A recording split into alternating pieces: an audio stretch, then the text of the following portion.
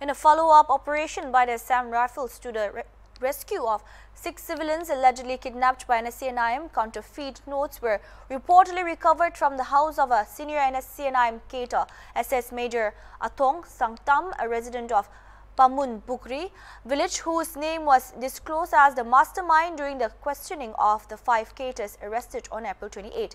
Major Athong reportedly managed to flee. However, 87 counterfeits of rupees 500 currency were recovered along with rupees 40,000 cash, radio set with charger, smartphones, basic mobile airgun rifle with scope, Nscn flags, documents and a Maruti Alto 800. Operations to nab the mastermind based on leads given during questioning of arrested cater is under progress, while the recovered stores have been handed over to police.